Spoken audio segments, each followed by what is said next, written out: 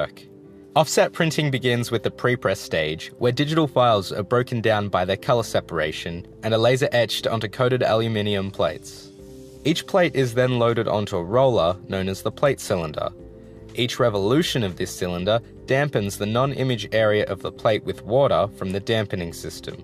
A vegetable oil-based ink is then passed through a series of rollers and finally onto the image area of the plate. This image is then offset onto another cylinder with a rubber blanket. The addition of this process results in a clearer and sharper final image and is where offset printing gets its name. Paper is loaded into the start of the press and is separated by jets of air to ensure that only one piece travels at a time. The paper is passed between the blanket cylinder and the impression cylinder, where it receives the printed image before it's passed on to the next unit to receive the next colour. After the page has travelled through each of the units, it is piled at the end of the press with a thin layer of powder separating each page so that the printed image can dry without marking the pages above and below. Offset printing is best suited for larger volume prints, as most of the cost is in the initial setup, and the price per print will fall as the quantity goes